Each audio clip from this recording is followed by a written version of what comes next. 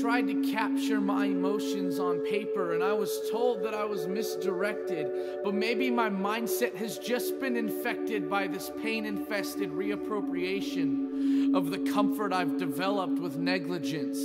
Because part of my heart followed me when I finally moved out, but I still feel most connected to it when I go back home. She's now just a 3-year memory of being addicted to caffeine and praying I could tell her all the things I planned on saying. And the coffee stains in my journal are a reminder of when I pushed myself into depression. It's funny how artistic we become when our hearts are broken.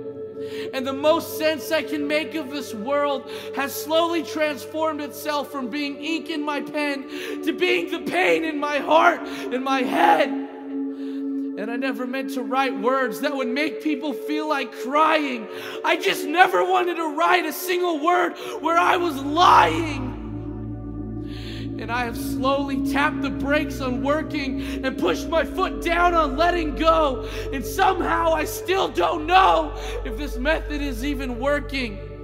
I just pray that people can find hope in the stories that I'm telling.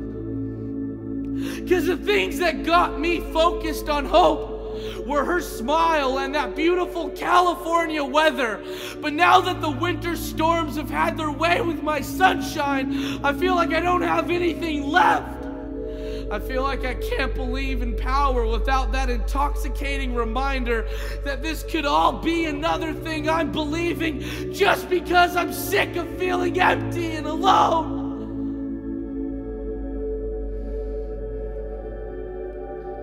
Or maybe I'm just once again resorting to my pathetic need to overthink just to feel like anything real is happening, and having to cover every base without any blind faith just so I can know that I'm not acting out of my impulse to do things to benefit me and me only. But then out of nowhere, when I finally feel at peace and make sense of all these things, it's in that moment that I miss everybody who ever loved me. But somehow the weather feels more sunny, and the water in this river keeping my mind watered is finally running and flowing, and livestock is growing. My heart is showing, my heart is glowing. So why do I feel so lonely? Maybe because the words I put on paper are not filling up my heart, and it's still empty. And darling, I promise I meant it when I said I wanted you to be happy. I just didn't want you to be happier than me. But I guess I'm just not that lucky. And this pain may not be escaping, and I may still be hurting, but that's okay, because at least I'm living. And I can see that someday it will be ending. Even if it's not today, I know I'll be set free. So forgive me, I'm usually much more encouraging, but until then, just promise me you won't leave. 'Cause my heart may feel empty, but every time I tell myself I'm alone, I know that I'm just lying. 'Cause even though my heart feels empty, the walls hold photos of beautiful memories.